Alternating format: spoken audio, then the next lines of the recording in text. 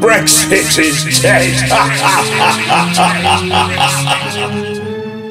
Before the usual speech, here's Jacob Rees-Mogg. We can prosper on that basis. We would set our own tariffs. We could have cheaper food, clothing and footwear straight away by getting rid of the protectionist anti-trade tariffs that the EU imposes.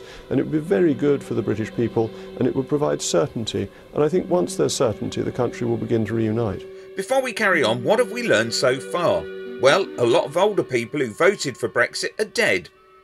Others are regretting putting the X in the box to leave. Boris Johnson, who ran the Leave campaign, is officially denounced as a liar. Well, who believes Boris Johnson was telling the truth yesterday? Wow. Farmers are feeling the effect. Why is the price of food going up so rapidly?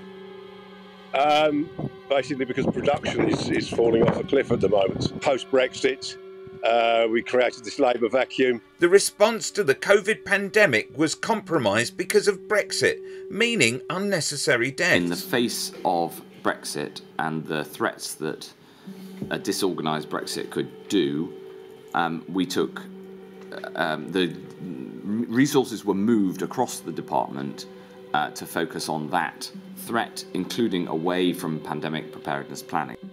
And there's few or no checks at the port of Dover, so lorries are bringing in rotting, possibly contaminated food.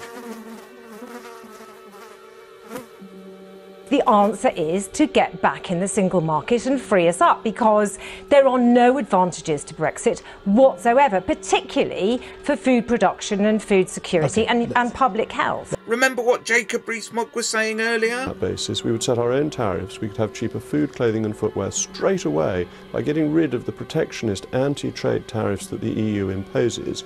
Well, now there's this.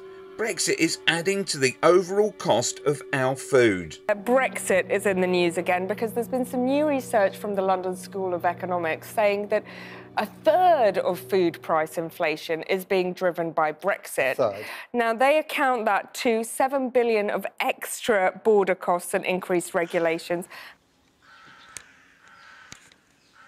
Click here for some more Brexit is Dead.